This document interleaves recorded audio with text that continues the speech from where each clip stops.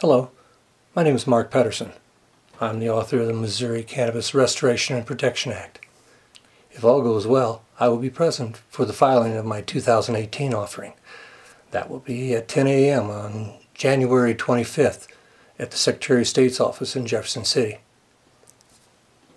Now I know there are currently a number of initiatives that have been filed there in Missouri. A few have actually been drafted largely with my original writing. I'm not here to compete with my own words. I'm certainly not trying to do that with filing this initiative. I just want Missourians, and the rest of the country for that matter, to know what I really wanted to achieve, what is really possible for us all. We have before us a remarkable opportunity to profoundly change state law, and in so doing, bring about real change that will positively impact the nation. Real legalization. Cannabis truly seen as an agricultural crop, as a food, such as it has been for the human race for the last 25,000 years, and should be again. I have been criticized by some. High Times magazine called me an anarchist, and my bill, the tomato bill, because I dared to imagine cannabis as legal as any food found in a grocery store.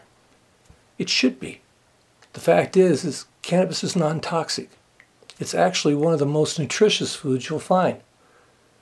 And without a doubt, the most important medicine of the 21st century. Healing with food, our people, and our land. Cannabis has the remarkable ability to clean even our soil. Cannabis has been wrongfully vilified. It's not what it has been made to seem. Science has overwhelmingly demonstrated its medical efficacy. So have the many testimonies coming in from all over the world. These days I have been counseling and making oil for the terminally ill. They have come from virtually every state in the Union. Many from the Midwest, including Missouri. I have worked with children as young as 8 months. I know how safe cannabis is. So do many of the parents that I have seen across this country.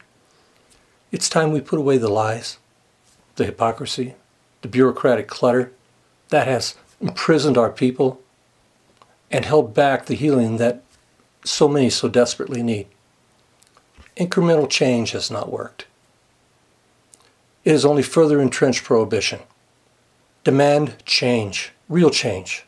Better yet, be the change. Be involved. But do it right. Make it your own. If you're going to petition, make sure that you're doing it correctly. Learn how to do it correctly. Remember, this is for us and for our children. There are 15 other states that can do a direct initiative. If you're from one of them, you should be reading this initiative too. I already have drafts for Oklahoma and for Colorado. I've been asked to do similar drafts for Illinois and for Arkansas.